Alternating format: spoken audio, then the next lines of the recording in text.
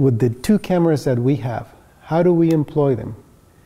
What is each camera looking at? And basically, a close-up shot of someone, the speaker, talking, and you can see that it shows more detail about the person and less detail about the place in which the person is sitting or standing at that time.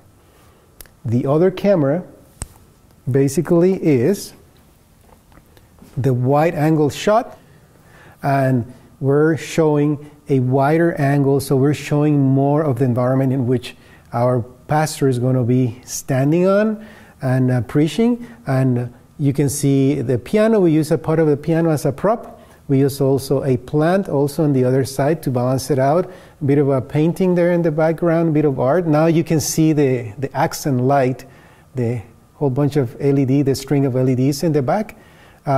So then that places the person in a particular location. The close-up is more to show the person, and this is to show the person in a location, and then we, as need be, we switch back and forth the two angles. And some people add a third, a fourth angle, and some people add a camera that will only show close-ups of hands holding a Bible, or a hands together praying, etc., etc.